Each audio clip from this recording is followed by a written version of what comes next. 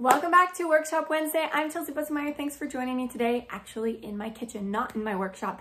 Usually I film these from my workshop, but today I'm kind of in the middle of moving things around and it's a little bit too chaotic and I don't have access to my table space, so we're going to use my kitchen table. So all of you seamstresses out there that cut things out on your kitchen table, I'm joining you today. I've done that for a lot of years, even before I had my cutting table, or even cut things out on the floor, and it works just as well.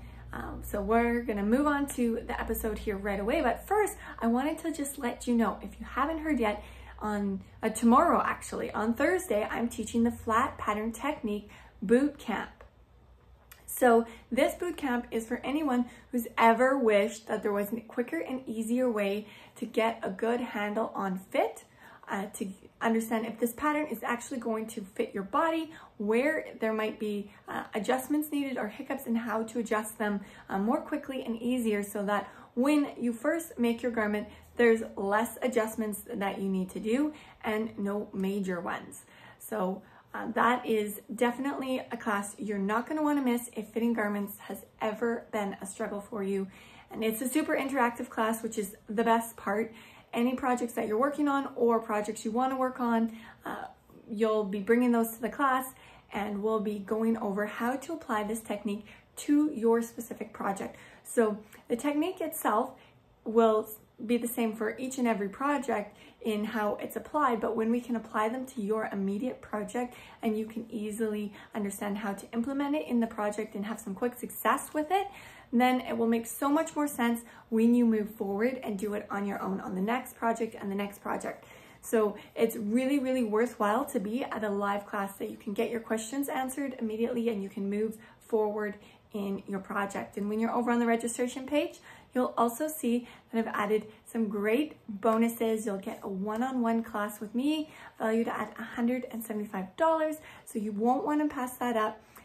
It will be a time for us to actually go even more in-depth into your projects, what are maybe the biggest fitting struggles that you have, and how you can easily work with that and get your garments to fit you the way you really want them to. And there's also another bonus, so check that out there, the Neckline Masterclass. There's all sorts of great information in that class that you'll get the recording of as well. And that'll kind of get you moving forward, give you some more tips and techniques for adjusting the neck shoulder area and adjusting the style design. So once you have your perfectly fitted patterns, you can adjust little details and it will totally change the look of the garment, and then you can quickly and easily move forward in creating your own perfect wardrobe. So enough about that. Today we're going to look at recreating a garment or an object that you already have. So I'm going to be showing you how to copy a pattern, some quick tips for recreating a pattern from something you already have. So this is a little children's toque, and quite frankly, this is the best kids toque that I've ever owned. It stays on their head, they don't pull it off, and it's so nice because it keeps their ears warm and it keeps their necks warm. You won't necessarily want to put a scarf on your 1-year-old, or my 3-year-old still wears this and he loves it. He's been wearing it, since he was about 1. And I wanted to make another one for my other little guy so that he can have one too. And I'm going to clean this pattern up after I've kind of copied it, and then I'll be sending it out in another Workshop Wednesday and doing a video tutorial about how to sew it. So this would be a really great kind of Christmas present. I'll get it out to you before Christmas, enough time to make some of your own if you want. But the first thing we're going to do here is I've turned it inside out. So because this toque is fully lined, it's 2 layers, we still don't have the seam allowance exposed, even though it's inside out. So if you were doing like a tank top or a t-shirt, you'd have your seam allowance exposed, so you could trace right along your seam allowances. I'm going to trace my seam allowance distance away from this toque, just so that I have the full size that I need to actually create the object today. The next thing you're going to want to do when you lay it down is fold the garment where we have our doubling the design. So if it is a t-shirt, you're going to line up the side seam so that you have the front both right and left and the back both right and left. In the case of like a tank top or a t-shirt, you'll be able to line up the body, but you won't be able to really copy the straps right away. You'll trace, just jolt my camera here. You'll be able to trace all around the bottom and then move it so that you can then trace the straps on both the front and the back of the panel. But however the garment is, you really just want to make sure that you lay it so that the mirrored image version, that you actually have the fold line on the axle of where it starts to copy, so that you can lay it again on your fold, on your fabric. We're going to create just a straight line here on the front without adding any extra seam allowance. So this is going to be the line. It's bulging out a little bit from the being pulled when stitched. So this is going to be the fold, or laying on the fold. And I'm just going to extend this a little bit so that I can just trace it with my intended seam allowance already on it. So then I can just kind of take out that step. So now that I have my fold line and my garment here is exactly folded in half, I don't have to rotate it at all. I can just simply trace it at a distance of the seam allowance I'm intending to use. So I'm doing a pretty narrow seam allowance here because when I put this together, I'm going to use my serger, and it has a pretty narrow stitch. So here we have a corner.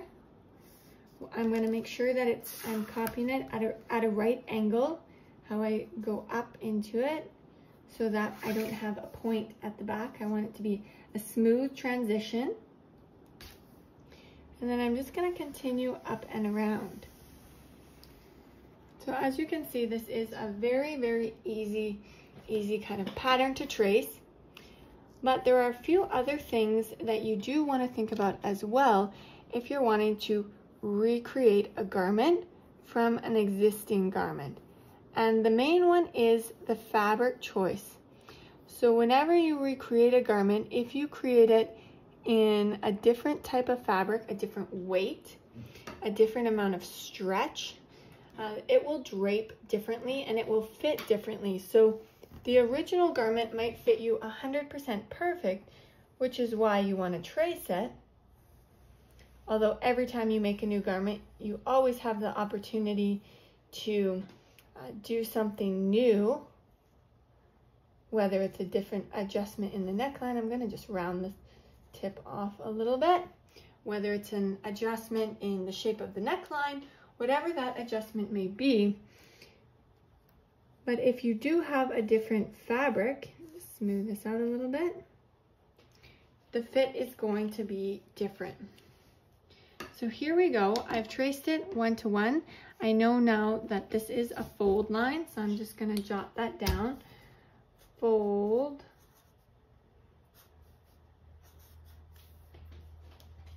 And I'm just going to quickly put my grain line so it's the grain line will be straight from that folded edge. So just quickly put my grain line access in here so that I know the grain line, and I've already added the seam allowance. So this pattern is actually already ready to go.